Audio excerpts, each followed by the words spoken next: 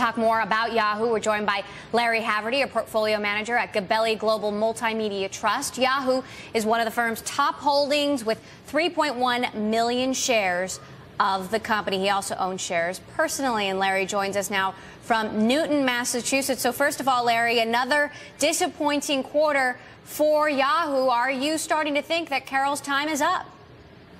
Oh, I'm not starting, Emily. I've been on that bandwagon for 9-12 months. The story keeps changing here. This is really the part of the class that makes the upper part of the class possible. I can't find one part of Yahoo's game that it's winning. Display fell short. Last quarter, we were told the much ballyhooed search venture wasn't doing particularly well. Clearly, the search venture lost tremendous market share to Google in the quarter. The other businesses, which used to be fee generating, aren't generating fees, and you just have a melange of businesses that collectively have no momentum. And then you have the other issues, which because the basic business is valued so low by the market, the other businesses where you have these hidden assets, where there's also problems, and it's like having several different diseases at the same time. The problems in the hidden assets are now well known. I read the governance section of the proxies, and one wonders whether anyone who was watching Alibaba read the governance sections, and we're in a purgatory here in terms of Alipay. What is Alipay worth? How will it be realized? And then we have this enormous value in Yahoo Japan, and one would think there's an investment banker somewhere on the planet who's smart enough to concoct a derivative security to release some of that value. So it's very, very frustrating, and I wonder where the board is, Emily. I wonder where the board is. So, Larry, who do you think could do a better job here than Carol? Who should replace her?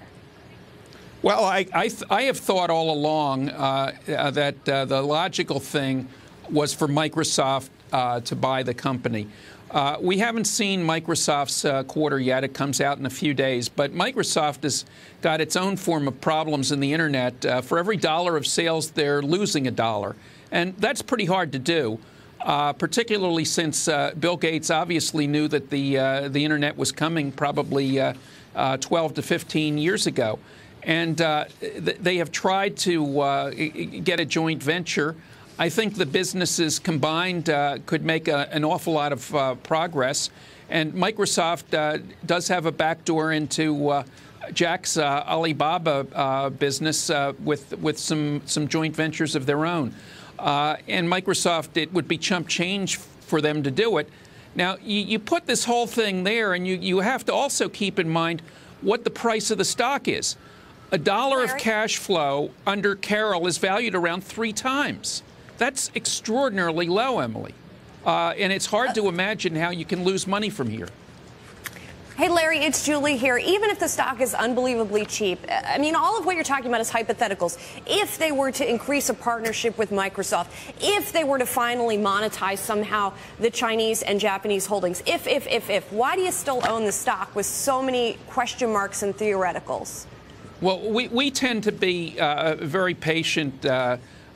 We turn the portfolio over in my fund in the order of 15 to 20% a year.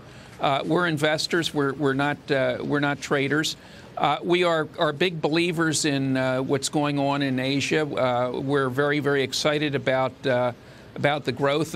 We have a large position in our portfolio in Asian gaming, which is doing spectacularly for us. And sooner or later, we like stocks where the value of the business is much greater than the value of the stock price, and we look for catalysts. And I think the catalysts are coming here. I just can't see that the board can sit and watch what we are watching and not do anything for the shareholders. I have to think that there's action coming here. All right, Larry Haverty of Gamco, thanks for your thoughts on Yahoo.